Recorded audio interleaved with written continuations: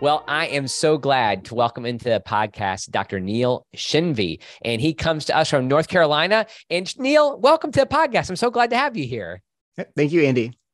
I followed you for a long time. Appreciate your work, but maybe I almost tried to describe what you do, and you have a really unique vocation. So why don't you describe what it is that how you describe your work to my audience? Well, I self-identify as a homeschooling theoretical chemist. So I have a PhD in theoretical chemistry and was trained in theoretical chemistry. And I worked at Duke for several years. And then around, I think it's 9 years ago, I quit my job at Duke to homeschool our four kids. My wife's a doctor. And so I've really enjoyed that. And it's given me the time to pursue other interests, one of which is the stuff we'll talk about today, which is sort of critical social theory. Yeah. And then on another side too, you also have an apologetic side. Like you have a book that's come out in the last year that isn't, and most people might know you now for your work in critical theory and sociology and these type of critiques that you have, but that's more of a pure apologetics book, if there is such a thing. That's right. It's nothing to do with critical theory. And so I warn people, you're welcome to buy the book, but it's just going to be about the gospel. And my, original passion was sharing the gospel with my colleagues, scientists who were skeptics, agnostics, atheists, and explaining to them why Christianity was true. So that's why I wrote the book I did, so I could give it to people who were sort of highly intellectual and wanted to understand what Christians believe and why we think it's true. But it does not contain any of that book was finished in 2015, 2016 or so. It was published just this last year by Crossway. But yeah, it's not, don't go to that looking for social commentary. It's all about the resurrection, the gospel, things like that. And that theme is important to you because you came to Christ later in life. Isn't that right? Yeah, that's right. So I became a Christian at UC Berkeley while getting my PhD in theoretical chemistry. And through a lot of things, I mentioned in the book, I met my future wife, Christina, in college. She was a Christian. I went to church with her at UC Berkeley. And then I read C.S. Lewis's Screwtape Letters like 20 times as a non-Christian. It was just fascinating to me and other things like that. So that was what made me realize that as a Christian now, I should be able to communicate my faith to other people and explain it to them, especially people who had my similar background in science. Yeah, interesting. Well, and I resonate with the side that you all often say, I'm the homeschooling theoretical chemist. And I'm a homeschool dad, but I'm not the full throttle. Like I think you are actually the homeschooler. I'm thankful for my wife who's taking on that task. But anybody who leads with the fact they're involved with homeschooling, that's a good sign to me. So I had heard of some of your apologetics work before 2020. And I think somewhere in 2019, before the challenges came up that were made all of the things that are being expressed so apparent, William Lane Craig read one of your articles on his podcast, Reasonable Faith. And he and his co-host just kind of talked through like a simplified article that you had on critical theories. Mm-hmm. And that was a moment for me where all of a sudden several things came together that I was struggling with. Black Lives Matter had come around a few years before. It came to prominence kind of in the evangelical world through an Urbana conference. I had worked myself intellectually through that, like recognizing there was more involved in that organization, but I hadn't pieced together how it was related to all of these other movements. So I'm curious, when was it that you started to see this as something that you needed to talk about in your own ministry? That's a good question. So because of my emphasis on apologetics for a long time, while I was writing my new book and researching it and speaking on science and faith, things like that, I tended to shunt politics to one side. I'm still very apolitical. I'm just not interested in how people vote. I mean, I care about it, but it's just not. I focus on the big things, the gospel, a Christian worldview. And I was happy to set aside cultural and political issues to something downstream from theology, that's correct. We first think about theology and then how it impacts politics, not how our theology should change in order to support our political position. So right. I was happy to do that.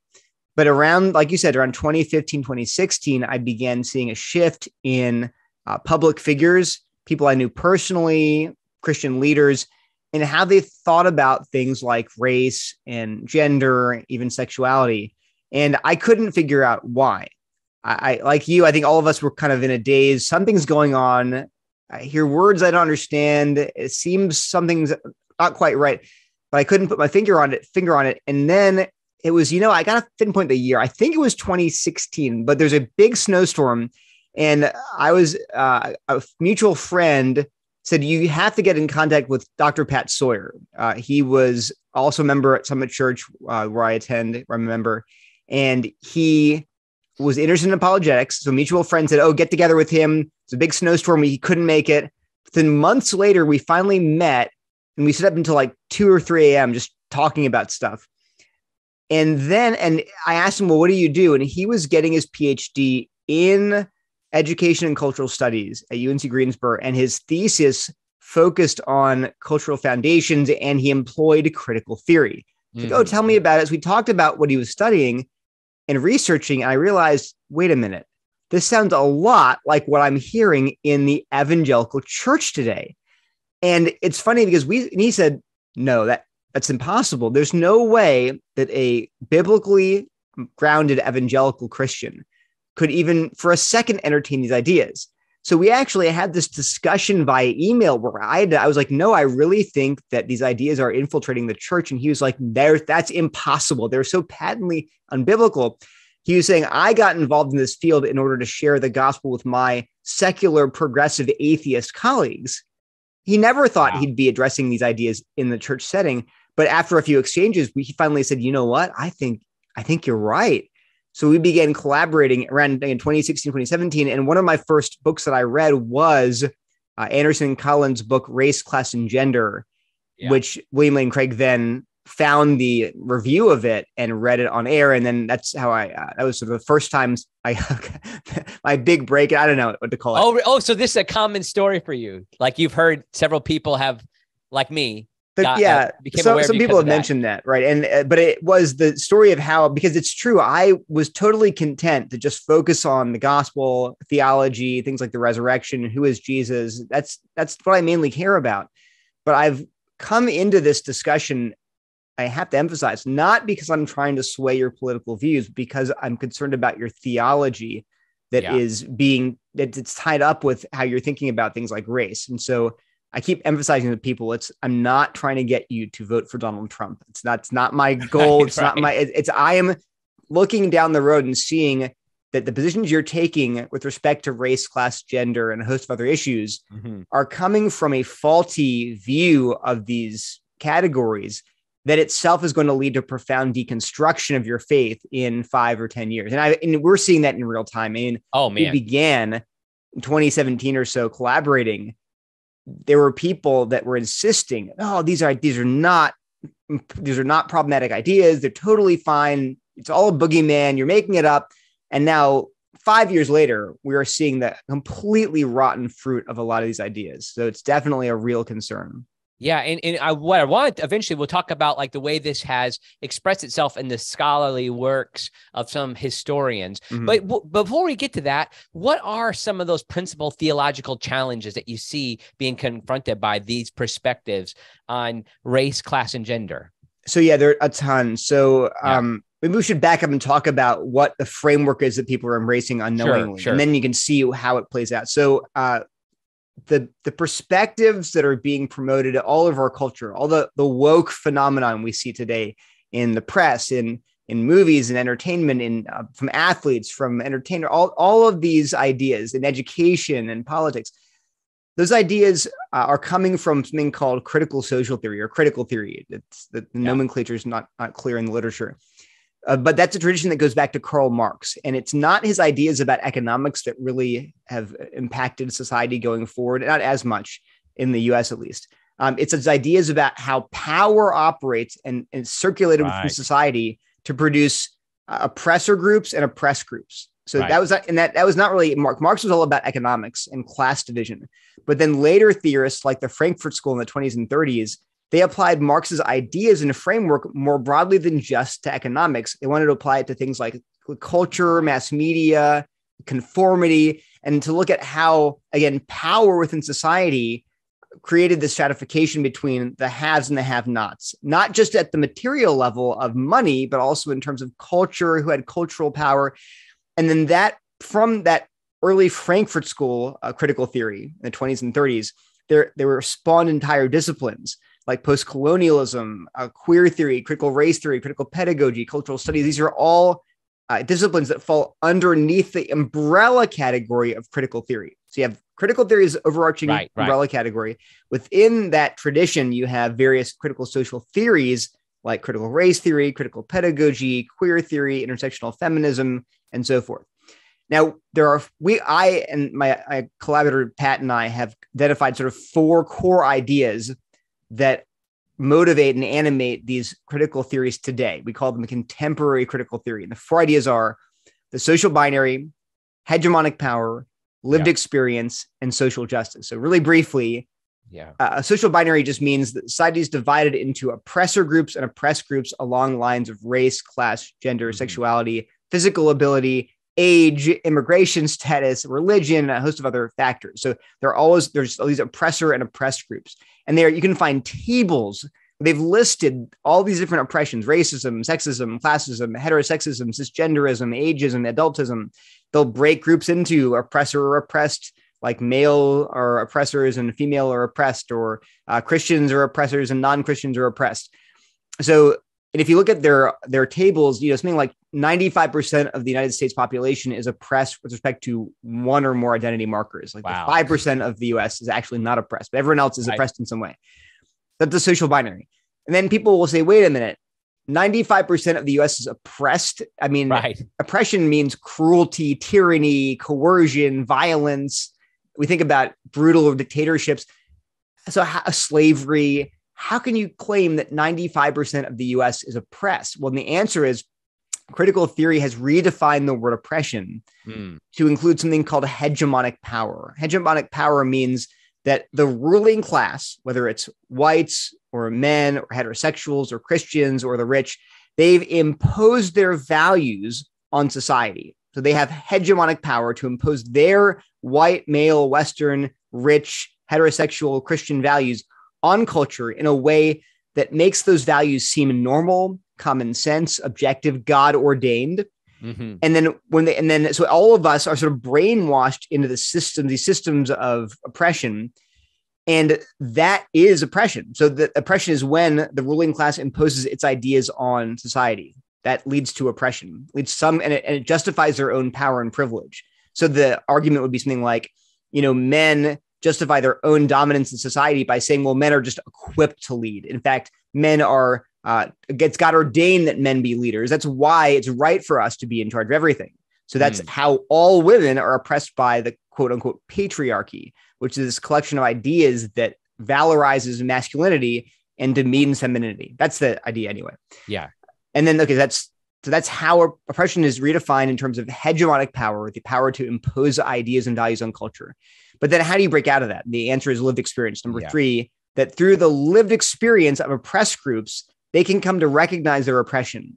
So people that are oppressors, people that are privileged, are blinded to their privilege. They're blinded to the reality of injustice because they have both conscious and subconscious reasons to ignore reality.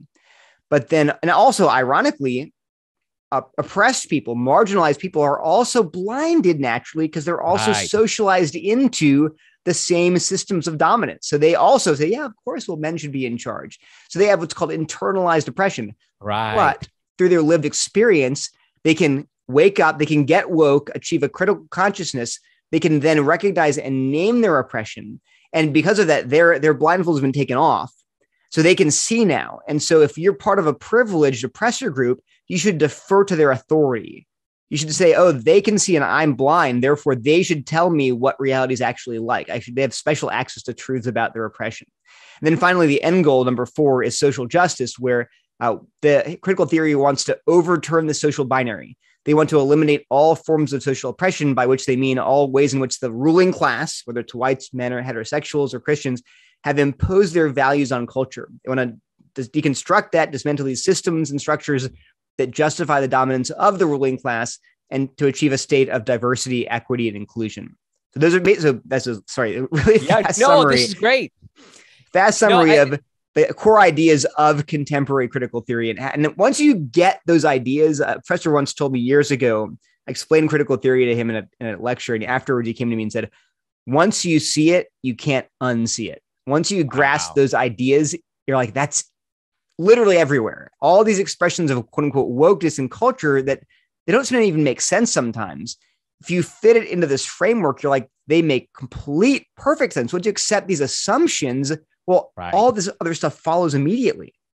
Yeah. I can remember where I was when I was listening to that podcast when they put your ideas together and just summarize them. Like I can remember the exact moment because I felt like it brought such clarity to the tensions that I was feeling. And this was before 2020, before we had George Floyd and all the challenges there. And I just encourage people to go to your website and even YouTube your Neil's name, and you can find some examples where he gives a much longer explanation of this and provides details and comes at it really through a compassionate lens as well. One of the things that happens, you think about social justice many years ago, you would use the language social justice and it was almost just generic outreach, just doing it. And then you're not realizing that there's terms that come very loaded with other explanations behind them. So that's been something have had to work through myself. And the same thing with all of these areas. Now, one of the things that happens for you that I think is interesting is that when you put together an argument against some of these theories, people, they don't necessarily know your background. They'll say, there's just another white man. And of course, you say, I'm not a white man. I'm a person of color. I mean, my dad's Indian, my mom's white. So I have some ability to push back and just say, you can't just dismiss it's obviously a logical fallacy to say he's a white male, therefore his arguments are false. It's just not true. It's a genetic fallacy. But because our culture has imbibed these ideas so deeply, it's a reflexive response. You hear an argument you don't like, it must be a white male.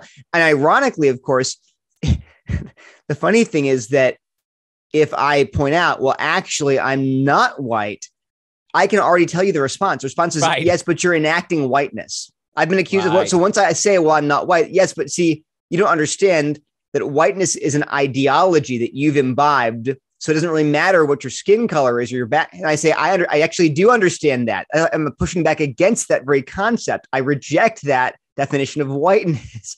But you can see how it really becomes this. It's a worldview. It's functioning as a way that they see all reality. So one of the big problems with it, one of the many ones, is that it's unfalsifiable, because if you bring an argument against it, you'll be told you're promoting your white privilege. Well, you're not white. Well, you're promoting your internalized racism. Then you're parroting the ideas of the ruling class, which you've absorbed because you're not yet woke. You have not achieved a critical consciousness. So there's no way to critique it, because they'll respond. You're either parroting the ideas of the ruling class, or you are justifying your own power and privilege. Yeah. There was no way to answer that.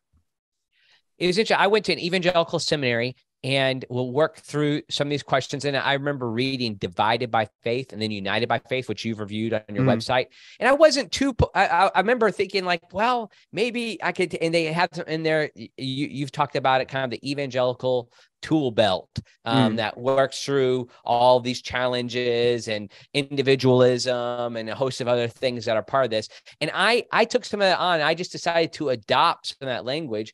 And this is a school that wouldn't do that sort of thing now, because I think they're aware of it. But at the same time, like, I walked out of this seminary even using language that would be connected to Marxism and oppressed and oppressor, much less than also thinking about redistribution of the wealth. That the social action I did was a part of righting wrongs that had been historically done to people in the past. And I didn't see it until I was actually like working in the Salvation Army for 15 years. I served as a Salvation Army officer, when I realized, as I was seeking to serve the poor, these ideas weren't working. Yeah. Right. This was like I had this language from an evangelical seminary that was at the background of what I was doing. And even work I was doing in communities where I was sometimes the only white person. I was looking at it through this lens, but I wasn't finding it to be something that was giving people answers or freedom, or helping people economically, helping people through, to get out of homelessness and all sorts of things like that. So I found it to be very helpful to even have these categories that help define what I had read, and to kind of walk out of it, so to speak. So I feel like mine was a reverse woke. I went back to sleep, woke. I guess. I don't know. Yeah. Okay, so I want to pass on you. I've seen you do some reviews over the past few years on, and you've spoken out, and I don't know if people have actually responded to you. I'd be interested in Kristen Kobes-Dumais, and she's written the book Jesus and John Wayne, Allison Barr's, the Making of Biblical Womanhood. I don't know if any of these folks have actually reached out to you, but I've seen you make some really strong arguments against some of the kind of underlying, their use of one of those four things, right? There's hegemonic power to be the way to interpret history. But just recently, well, in the last 3 months, you put out an article that is kind of coalescing these ideas and kind of seeing common themes in this, and also Jemar Tisby's work, The Color of Compromise. I'd love for you to help my audience understand what is kind of going into the process that these historians are taking and presenting, particularly evangelical culture. Yeah. So one thing I realize is that a lot of these ideas I've outlined, they're just in the water today in academia. It's not like you have to go to school and study critical theory to embrace this framework. You could be studying history or sociology or any of these things. These ideas are so prominent within academia and all these different fields that I think sometimes people don't even realize they're, like you said, you embrace these ideas as terminology without knowing the underlying ideology that it came from. And so that doesn't happen just to random seminary students. It happens to even scholars who just say, well, isn't it obvious we live in like a cis heteropatriarchy? And I'm like, well, what do you mean by that? They're like, I don't know. Yeah. just what we talked about in cultural studies class today. So is when I critique these books, I'm careful not to say, well, these books employ critical theory, therefore they're false. You can't do that, right? You have to, because so now I do think, and I explain how the framework that's been adopted by these books does seem to me, and in some ways I'll bring it out very clearly, that they are influenced by critical theory, right? But my argument isn't they use critical theory, therefore it's false. My argument is, here's why it's false. And by the way, where are they getting these ideas? Oh, it sounds very similar to what we're hearing from critical theory elsewhere. So that's just up front. We should always critique the claims being made, not the source of the claims, right? But the claims I was seeing in these books, so they're actually all, it's interesting, a few, I think it was last year actually, a guy named David Gashi, who's a progressive evangelical. He wrote a piece in Religion News Service, I think, or it was an article about what he called a project to deconstruct the intellectual foundations of evangelicalism. So he called it that. Wow. And he cited Dumais, so Kristen Kobes-Dumais, Beth Allison Barr, Jemar Tisby, I think Robert Jones and Thea Butler, a bunch of other scholars, or Andrew Whitehead and Samuel Perry. He cited a bunch of these scholars and said they're involved in a project to undermine evangelicalism, the theology intellectually. And then so he wrote that article. Then on Twitter, every single one of those scholars amplified his claims and said and liked it and shared it and retweeted it and said, yes, we are all in this together. Okay. So the funny thing is, I think prior to seeing it, I'd written an article naming exactly the same books and saying they're all involved in the same project. So and then Jonathan Lehman, who's a Baptist pastor and out of DC, I think, he named the same authors and called it the Evangelical Deconstruction Project. So we have three independent sources saying all these books are related. And again, I had no idea this article either it hadn't existed when I wrote the article, but it was not at all like I was copying anyone. So the point is, we and they themselves say, yes, we are part of the same project. Right. And actually, they even cite each other sometimes in their book. So Barr cites Tisby, for example, and I go into this in my review. The point is, what are they all doing? The overall approach of all of these books is the following. first they identify some real historical problem: slavery, racism, white supremacy, patriarchy, like actually really bad, or even in the church today, they'll point to really terrible abuses that happen today: sexual abuse, cover-ups, really weird chest thumping masculine displays of like, this weird stuff that goes on in churches. You're like, yeah, that's not biblical masculinity. So they'll point out real problems.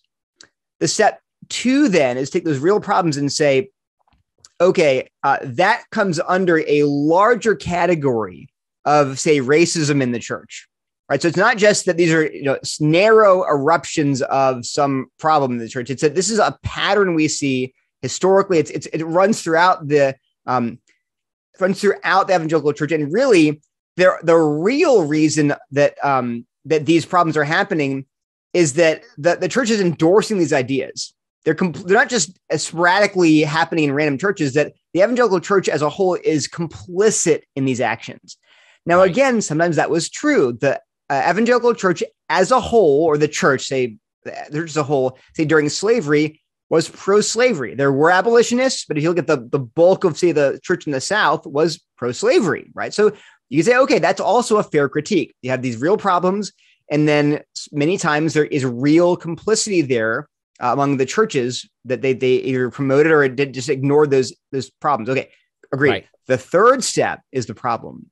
The third step is to say, okay, we have problems. The church was complicit in those problems.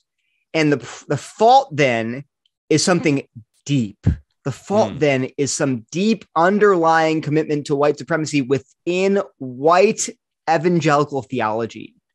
In other words, years of participation in white supremacy and patriarchy and nationalism has corrupted evangelical theology. So now the solution going forward is to deconstruct that theology, to figure out, something's wrong with it. It's been corrupted. We have to purify evangelicalism by getting this terrible oppressive theology out of the church. Now, here's the problem right off the bat. Step 1 and 2 are largely okay. You can quibble with, well, the history is selective. Okay, I get that. But largely there were real problems. There are real problems. 2, there are churches that are complicit or were complicit. But then the conclusion then is, therefore, the theology preached by these churches is corrupt. We should dismantle it. So time out. How do you get from a positive claim, like these abuses happened, so statement of fact, to a normative claim that this theology is wrong, we should change it? You can't do that. And I point out in the book, if you take that approach, it's a fallacy, because you could say, look at how the divinity of Christ became an excuse to persecute Jews in the Middle Ages. Right, sure. So look, it's not enough to say, yeah, that was bad. We denounced that. It's not enough. You have to get this divinity of Christ theology out of your churches, because it's going to lead. It was what led to the persecution of Jews. Right, sure. But wait a minute here. The fact that this theology was used as an excuse for persecuting Jews does not mean the theology itself was false. You're abusing the theology. You're misrepresenting it. But they jump right from step 2 to step 3. And now they'll claim that, well, we're just going to narrowly dismantle some oppressive theologies, although that we'll get in a second. They're much more wide-ranging than you might think. But that approach is just wrong, because it will leave you open to deconstructing everything about the Christian faith, because every doctrine can be abused. Every doctrine can be corrupted. Every doctrine is twisted by sinful human beings and used to hurt other people. Of course, we're sinners. Does not follow that the doctrine itself was false. And in the same way, you could say, you know what, nuclear physics led to the atomic bomb, therefore it's false. Right, sure. That doesn't follow. So the danger here is that if you adopt that methodology, show a problem, show that church is complicit in the problem, and therefore that church's theology must have been wrong, that will lead you to deconstruct the entire Christian faith. Yeah. Now, what do they narrowly want to focus on? Well, the problem is that they would go way beyond saying things like, well, we should get rid of the Mark of Cain theology. So slaveholders used to talk about how blacks were cursed, or the curse of Ham theology to justify slavery. We should get rid of that theology. I'm like, of course we should. Totally agree. Yeah, sure. But why would I say that? I would say, well, that's totally unbiblical. That's terrible theology. The Bible does not teach that blacks were the children of Cain. They were cursed by their dark sin. No, that's all total trash. Okay. So I would point to the Bible, and the Bible doesn't endorse the theology at all, zero. But they would say, oh, but see, their approach is if the theology led to this thing we don't like, in any way, the theology was bad. They wouldn't point to the Bible. So these books, because they're works of history and sociology, for the most part, they don't even attempt to look at scripture. And they would actually say, well, we're not doing his scripture, we're not doing exegesis, we're doing sociology and history. And my pushback is, if you're making normative claims, if you're claiming that theology should be this way, you must appeal to scripture. You're not doing history or sociology anymore. You're doing theology. If you're going to do theology, you have to show why scripture justifies that theology. And they don't do that. They leap from history, sociology, and politics right to theology, which you can't do. And this is why then sociology becomes exalted in this level, like how you then see how people interact and how they take power and use power. This then is the ultimate original sin, so to speak. Right. Yeah. They're doing it backwards. Theology has to, so sociology is fine, but it's a ministerial role. It has to be submitted to a larger theological framework, which we derive from the Bible. They're reversing that. They're saying sociology basically takes precedence, or in practice, they're doing that. And then we change our theology to make it fit our preferred sociological conclusions. And you'll see this everywhere. And one example would be, all these books do this, where they have some vision of what is good and right prior to the Bible. And then they appeal to sociology and history to make that case. And then they will, they don't even attempt to go to the Bible and say, well, how does the Bible fit into this? They'll just assume without argument, well, obviously the Bible supports this vision of humanity, this vision of hierarchy, this vision of power, when they've never made the case.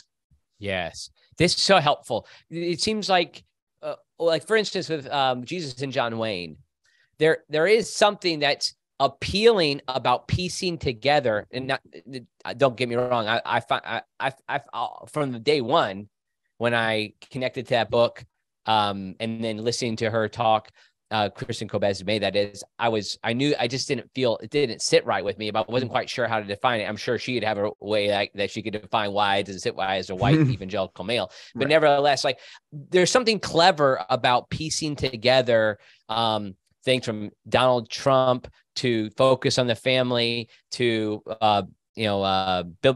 biblical manhood, or various things that came about as a result of like these images of trying to assert masculinity across time. And then obviously John Wayne too. So like there was something that made sense. Like, oh, all of these things are kind of related. But then like my question is like, where is this going? Yeah. Like, what type of world are we trying to create? And then what is that based on? Is it based upon the fact that I can say there's been some problems with the way masculinity has been presented and abuses that have happened. But at the same time, like I'm not quite willing to say that the whole structure is wrong and everything needs to be thrown out. Yeah. And so she'll that's right. So she'll argue, without any appeal to scripture, that somehow all of this, the book's subtitle was how white evangelicals corrupted the faith and fractured a nation. Well, corrupted the faith. That implies that there is some pure and uncorrupted Christian faith. Well, what is it? She doesn't tell you. She just assumes that all of this patriarchy stuff is a corruption of the true and pure Christian faith. But for her, it's pretty clear that she rejects anything that has to do with gender roles, and frankly, it's become more and more clear. It's clear in the book, I think, personally, but it's also been clear from her responses that she's also, in favor of affirming LGBTQ identities. She's fully affirming. And that's, again, I think I'll read that in the book. She talks about how the boundaries of evangelicalism, what defined evangelicalism, was patriarchal power, right? Now, but how did that patriarchal boundaries, how did those show up? She says it's the doctrines of watershed issues like complementarianism, the prohibition of homosexuality, the existence of hell, and substitutionary atonement. Those doctrines in her book, says in page 204, those doctrines were shaped by, in her words, a common commitment to patriarchal power. So if think about that, so she's saying patriarchal power is expressed in the doctrines she named, complementarianism, which is, again, the complementarianism means that men and women are equally valuable, but have different roles. That's one. Okay, that kind of makes sense. That sort of sounds like it has to do with gender. But the other one was prohibition of homosexuality is somehow about patriarchy. Existence of hell, patriarchy. Right.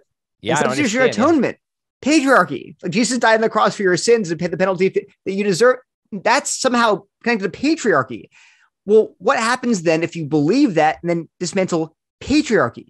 Well, all those doctrines basically have to be modified because they're just patriarchal. So all of that's obviously should be troubling. And a lot of people just drift into this because it sounds like, well, I'm against the patriarchy. Okay, yeah, sounds good. Well, what does that entail? I don't know, but it sounds like it's progressive. I'll do it. And then only later you turn around and say, wait a minute, if I follow this consistently, it's going to dismantle a lot more than just gender roles. It's going to dismantle gender binary, sexual ethics, substitutionary atonement, inerrancy. All these different issues are tied in her mind to patriarchy. And you can see that same tendency in like Beth Allison's Barr's what was it? Biblical Womanhood. Yeah, the Making of Biblical Womanhood. In the book on Christian Nationalism by Whitehead and Perry called Taking America Back for God. They also tie Christian nationalism into things like rejection of homosexuality and pro-life activism. Right. Interesting. Is correlated with Christian nationalism. And so all of those, and the reason, and this is why you'd have to go outside the book a little bit, why would you connect pro-life activism with Christian nationalism and with white evangelicalism, all these different things? Well, it makes sense within the framework of contemporary critical theory, where you have oppressors and oppressed. And actually, the other piece of the puzzle is the theory of intersectionality, that all of these oppressions are interlocking. And so actually, for example, in Beth Allison's Barr's book, and actually all the books, they will talk about how all of these issues of oppression and dominance are interconnected. So, for example, I'll pull a quote here. So Jones, I'm going to find the actual quote. Darn, I gotta find it. Yeah, while you look for that, I'll describe a scenario. Sure. That's connected to my denomination that I've grown up in the Salvation Army. So interesting enough, like in people in my sphere of the theological world and connected to the seminary where I serve, Wesley Biblical Seminary, we affirm women in ministry, but often take on still like definite, distinct roles for men and women. And some of those things is being a part of the creation order like this, but at the same time, but still allowing for women to be involved in ministry. And that was part of the founding of many denominations that are connected to our seminary in the Wesleyan holiness tradition in the Salvation Army as well. So there is early women in ministry. Now, what's happened, what's interesting, as things have gone on and progressed, the husband and wife in the Salvation Army were always both ordained and served together in ministry. So my wife and I were sent to various appointments and we served together and we shared in the ministry. But what happened very naturally as we had children was that she stayed home with our kids more. And then I had administrative experiences. I preached more, and then led to a place where like I was taking on more of the administrative roles that ended up being kind of like what men would do. And this is what's happened over decades and generations in the system. So much so that there was not until just recently in the last 10 years, there was never the Salvation Army officer pastoral team was always a couple, but it was always the men who had the administrative appointments and even long after kids were out of the house and that sort of thing. And so what would happen is then there weren't any married women who were in roles above their husbands. Now, I just laid out for you why I think that happened. I think it happened because of very natural, pragmatic factors. The fact that only my wife could breastfeed, and that meant that she had to do certain things at home, right? Well, this then has led to people saying there has been a great injustice, systemic injustice across the denomination, that women have been put, and certainly, let me just be clear, there have been examples where married women have been pushed down, or not because of being, but not across the board. That has been the case. But instead, what's happened is this type of analysis has led to saying there's been a systematic injustice that has happened. And now we need to correctively come in and appoint women Right. married women because there's been injustice there. And so it's a similar type of argument that comes in that isn't necessarily related to like what's going on. I mean, I think there's just a deeper analysis. Like there's other explanations Sure. beyond the fact that people have been unjustly punished because of their gender. This is very similar to comes from critical theories. The idea that disparities are a symptom of discrimination.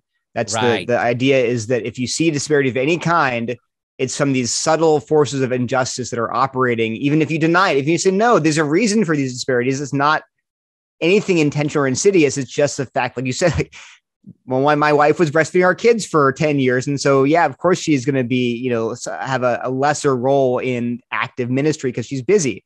No, it's not that. It's that's your excuse as a white male for explaining and justifying your dominance. It's not actually right. So that's how it's explained away. Your actual real explanations are explained away as a power play.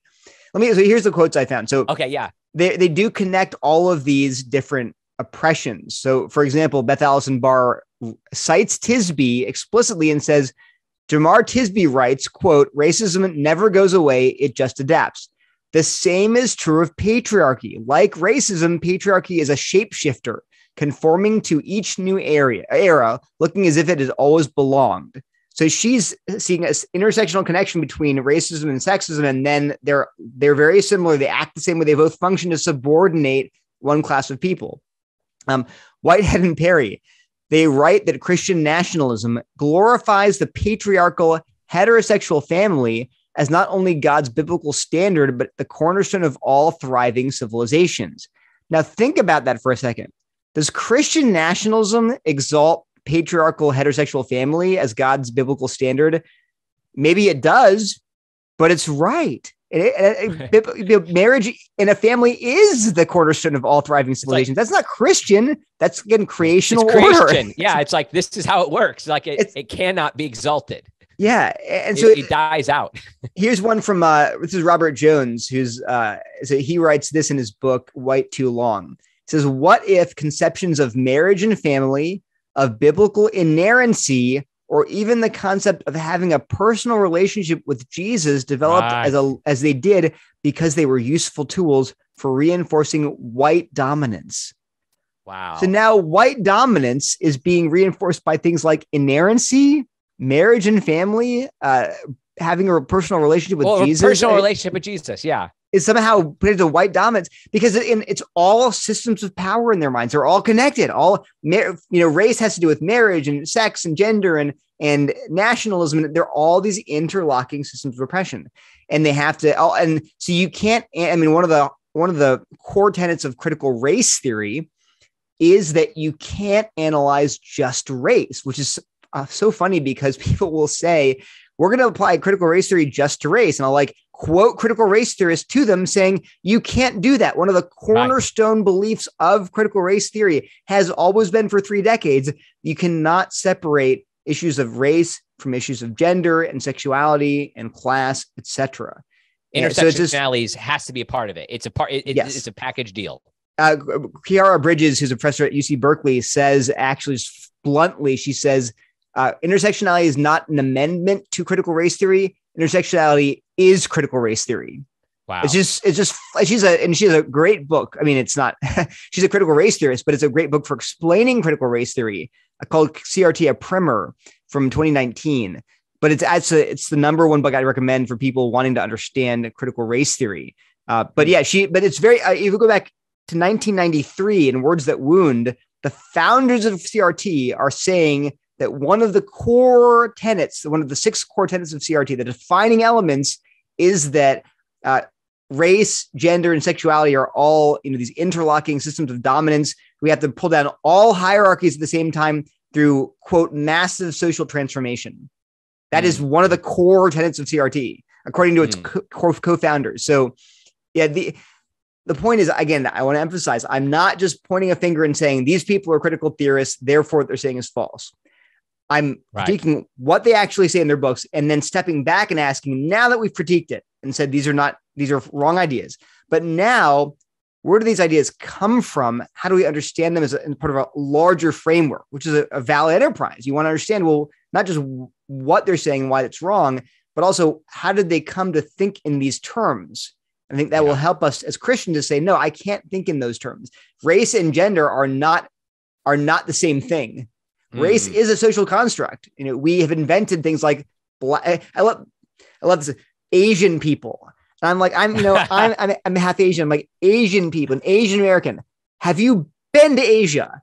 It's a big place. Like, oh, he's an Asian.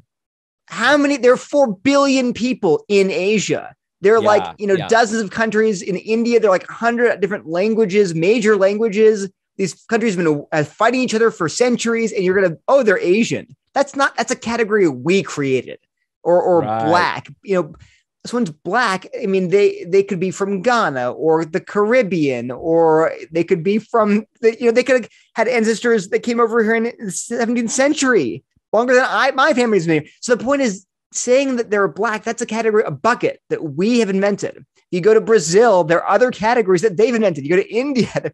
So the point is, so race is a social construct, but gender is not. Gender's God ordained. You cannot treat them at the same level because they are totally ontologically different. I am XY chromosomes. I'm a man. I have a male gender.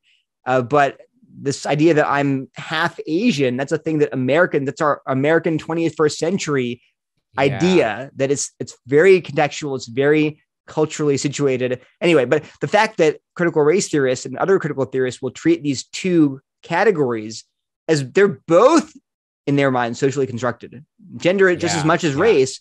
Well, right off the bat, Christians should say, no, I can't think in those categories. That's wrong.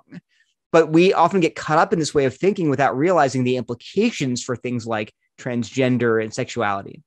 Yeah, I've seen Coleman Hughes has talked about the idea of colorblindness, and and a lot of times that's thought of in a negative way, like, oh, well, that's you're refusing to see what makes me who I am. It's part of my identity as a white man. What do you think? Is that a way forward to think about looking at people individually as people? Like, obviously we recognize where people come from and the color of people's skin, but at the same time, like, trying to strive to not work with people, not judge people, not come pre ideas of what their experiences might have been out based on their color. Is color blindness a way forward?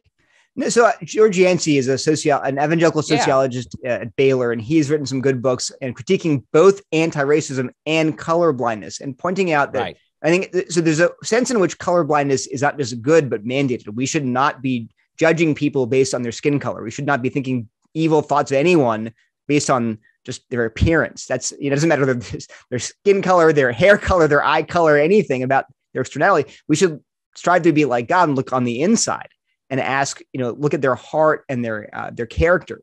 So that's a good kind of colorblindness. But to say we're going to be colorblind in the sense of just ignoring race or not even considering race in our analyses, well, that's foolish, because racism exists and has existed and has shaped people's lives. And so sometimes Christians will say, well, we should be colorblind, not just in terms of not judging others on the basis of their race, which is good.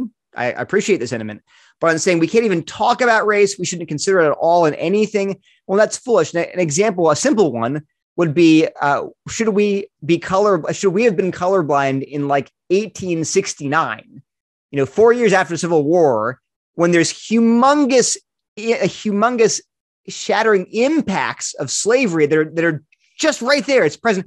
Well, no, but we want to be colorblind now. We're moving beyond all that stuff. Well, no, blacks, not whites, not Native Americans, blacks were systematically oppressed and brutalized for 200 years. So you have to take that into account. You can't just water under the bridge. No. Now, of course, today, 2023, we're not living in 1869, right? We have made tremendous progress in our society. Praise God.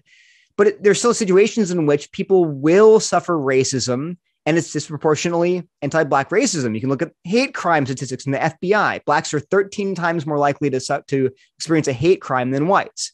That's just the data by the rates. Sure. There's studies that I quote in various places showing that blacks, when you do careful studies, not just disparities, but you can go and do measurable studies of hiring discrimination, policing disparities, not disparities, but discrimination. So you can't just, I'm not saying, oh, appeal to disparities. I'm saying, no, do studies that control for other variables, control for things like age, control for experience.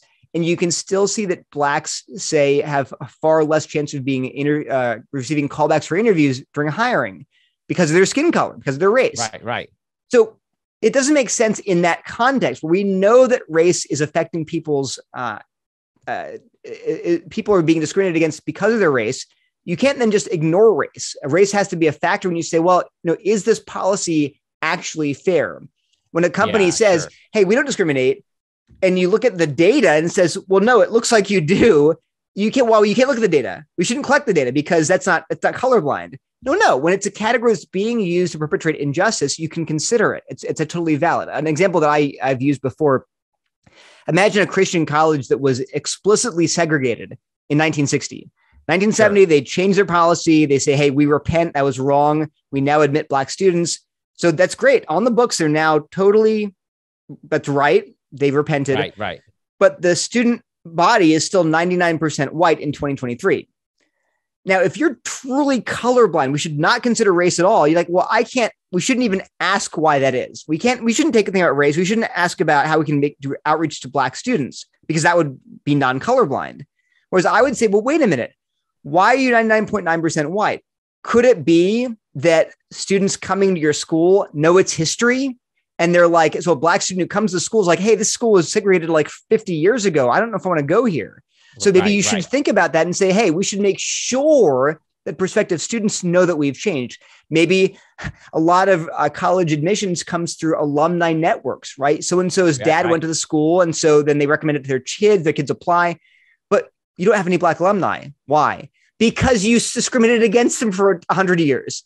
So you can't turn around in a day and be like, well, now we can ignore all that. No, you should, because you don't have Black alumni because of your institutional sin.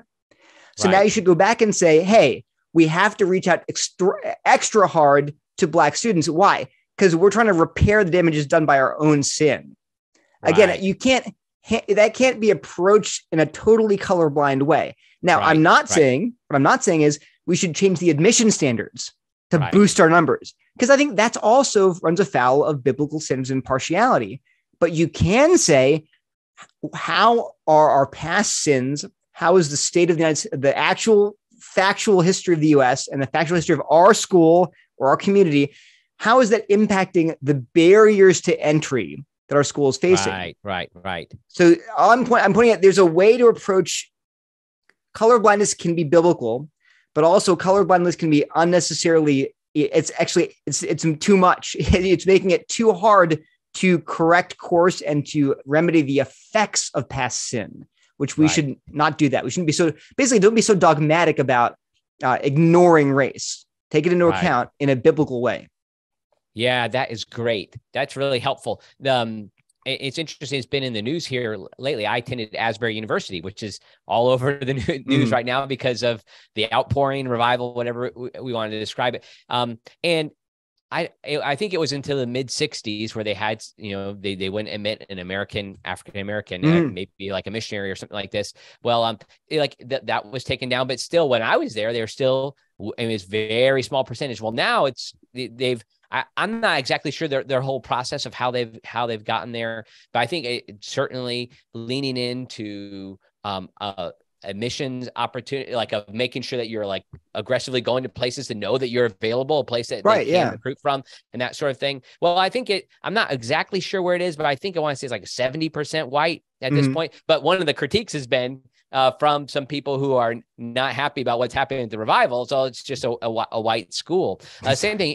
Isn't it wild? Like, and to me, I'm like, man, if you only knew how it was 20 years ago when I was there. So there's those type of challenge. And we here at Wesley Biblical Seminary, interestingly enough, come from a tradition that had been a part of a segregated past, like one of the denominations that had helped to be a part of our founding 50 years ago. But interesting enough, Neil, you might find this interesting. When we are accredited through the Association of Theological Schools and then also through the Association of Biblical Higher Education, they compared our stats to all the other 250 plus ATS seminaries. And they said that we were the most racially balanced seminary. We had 51% non-white students. And then the kind of question is, well, how'd you get there? And this was before I got to the seminary, and people looked around and said, we don't know. Yeah. And it wasn't through a racial diversity officer. It wasn't through a DEI program, re-education. So in looking at it, was leaning in to denominations that are in our theological tradition, where there was historic Black congregations that needed pastors in our area. And then we had, interesting, a bishop from African-American, traditionally African-American denomination said, don't change what you're doing. It's like the one place where I've been. So it's been an interesting journey for us thinking about that, but still, it doesn't mean ignoring the past. And sure, yeah. I know both schools, Asbury and then Wesley, have repented for what they've done for the past. I mean, that has to be a clear part of it. So colorblindness doesn't work exactly in those scenarios, but there is a way that it can be. I appreciate you parsing out those differences. Yeah. And I think other thing too is that institutions, I think, can in some sense repent for their past actions as an institution. So like if a seminary that excluded Black students, they can, because what does repentance mean biblically? Repentance means a change of mind leading to a change of behavior. So when your policy was excluding Blacks and you've changed your mind and it leads to a change in behavior, that's repentance.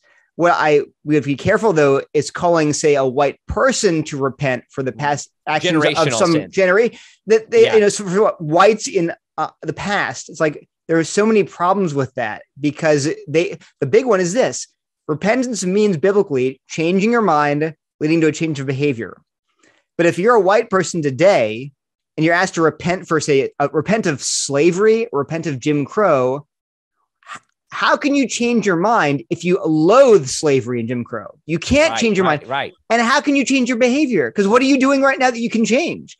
So that's very dangerous because, well, it's misusing a biblical word and concept in a way that's logically impossible. I cannot change my mind if my mind's already made up. I cannot change my behavior if I'm doing the thing that I'm already supposed to be doing.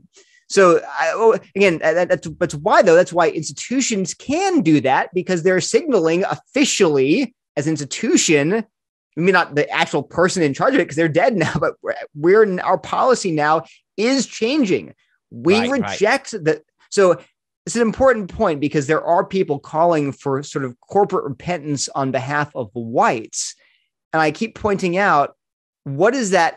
How does that correspond to the biblical category of repentance? Because it doesn't seem like it can, especially when it's an individual supposedly being called to repentance for things that they didn't do.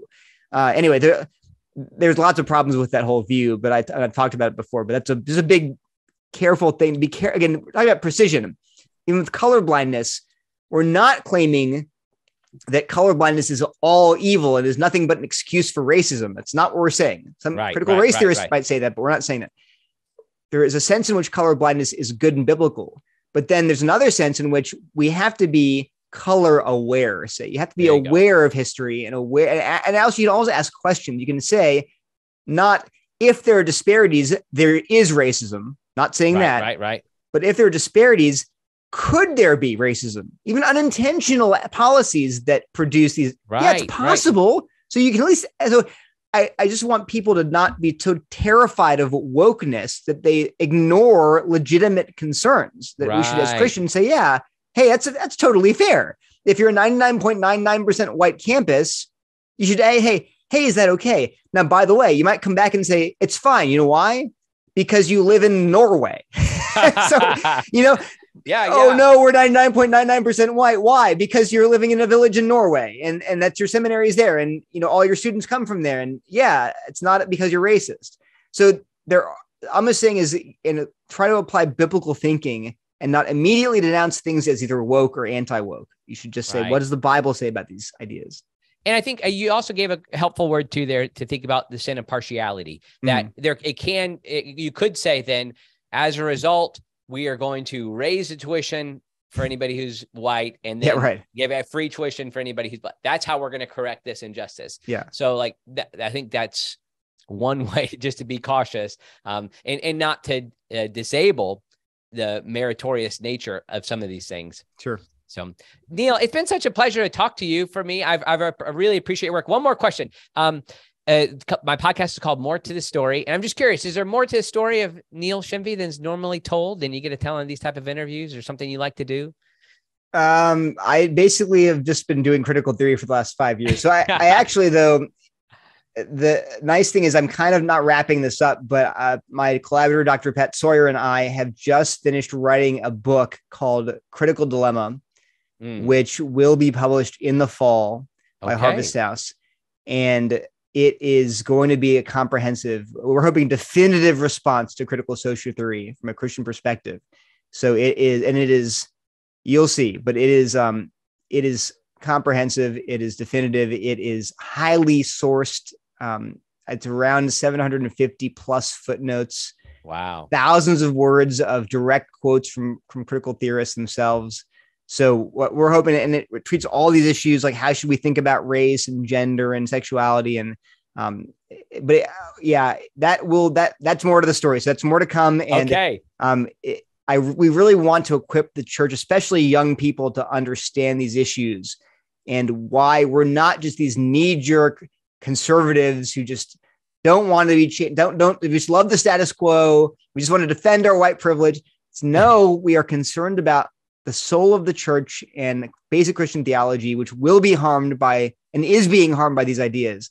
Yeah. And we can hold on to a desire for justice and rejection of racism. We can do all of that while also rejecting critical social theory firmly. Yes. And I think it's really important for the health of the church to do that. Awesome. Well, thanks so much, Neil. We appreciate your ministry, and people can find links to his website in the show notes. So thanks so much for checking in. Thanks for your time, Neil. Great. Thank you, Andy.